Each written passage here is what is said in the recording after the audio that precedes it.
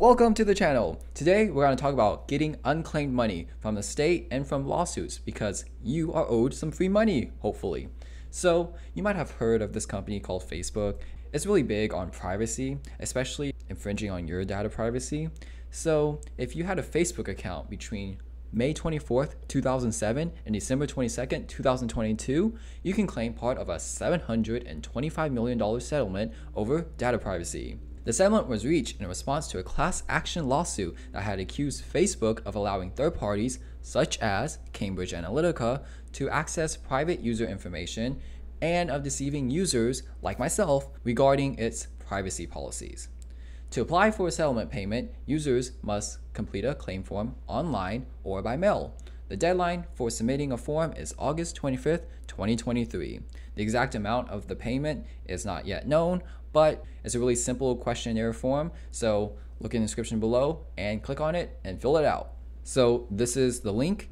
All you need to do is, you can read the general instructions and the FAQ page here, but once you do that, you can fill out your name, your address, your details, and then your email, phone number, and Facebook username.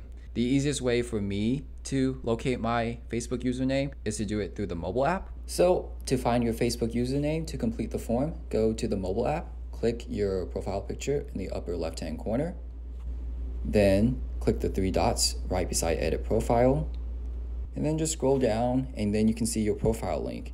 The last part after the slash is your username on Facebook. So you can just copy that if you want, or just type it out and put it on the form. So once you figure out your username, then you can get paid through PayPal, Venmo, Zelle, direct deposit, all of these options, and then just signature and submit, and make sure to save it for your records.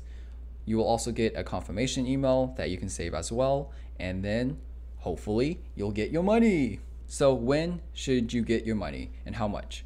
Well, we don't know yet, but the final approval hearing for the settlement is on September 7th, 2023.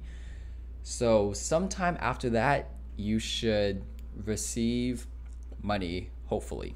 I also included another link in the description below as well if you want to look at more possible lawsuits that you could get money from. So at topclassactions.com, you can see Parker Hannifin data breach here, Allura Fiber Cement, Horizon Shingles, Facebook, false advertising on Rinsin Oil. So just look through these, see if you qualify, and if you do, submit a claim form and get some free money.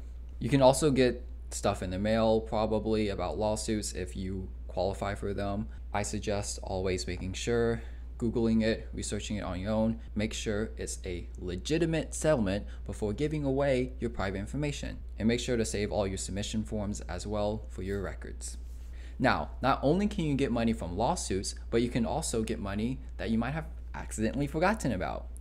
So if a business, a financial institution, a bank, a government owes you money that you didn't collect, this would be considered unclaimed. And for the most part, you usually would know about this, but maybe you forgot about an old bank account that you had 10 years ago, or maybe about some old bonds that your grandmother set up for you like decades ago or something, and you kind of just didn't know about things.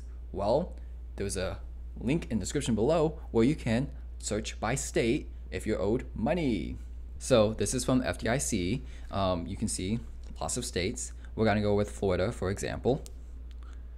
And you can see, there might be savings, bank accounts, utility deposits, federal court agencies, liquidations, wages, a lot of different things that you could possibly be owed money for. So we're gonna go to the unclaimed property website here, and you can join Florida's treasure hunt, and you can see that 1 in 5 Floridians has unclaimed funds from a forgotten financial account. That's 20% of people. Well, we can search for unclaimed property by clicking this big green button. Type in your last name, your first name, your middle name, your city, your zip code, I'm not a robot, and search it up and see if you're owed any money from Florida. And if you live in a different state, just click your appropriate state. If you live in multiple states, click multiple states and search it up and see if you're owed money. I would also just make sure that the ending is in .gov to signify that it's a government website, so that you know that you're on a legitimate website and you don't get scammed. So just make sure you use the appropriate brain power and look at the .gov. There's also another link in the description below as well for you to search up even more ways to find free money. So how to find unclaimed money from the government.